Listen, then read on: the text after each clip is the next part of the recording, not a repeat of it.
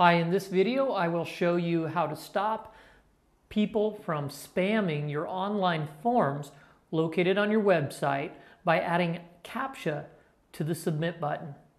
So every once in a while you'll get somebody who creates a script or what's called a bot, and they'll have that bot come to your website, and for a variety of nefarious reasons it will automatically submit erroneous data to your form, and this can be quite annoying as all this information ends up in your inbox each time the bot completes the form and transmits the information. Now, there's a way that you can solve this problem using web starts.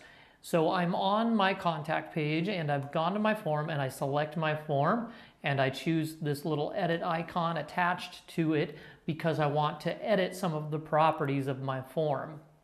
And the main thing I want to do is just add the CAPTCHA requirement. And CAPTCHA is the technology with the funny looking characters that prove that a real human is filling out that form and not simply a software program, bot, or script. So I click on the Form Settings tab, and from the Form Settings tab I can bring my mouse down here to the bottom and there's a little checkbox labeled Use CAPTCHA. Go ahead and check that, and then when you're ready to apply it, just click Update Form.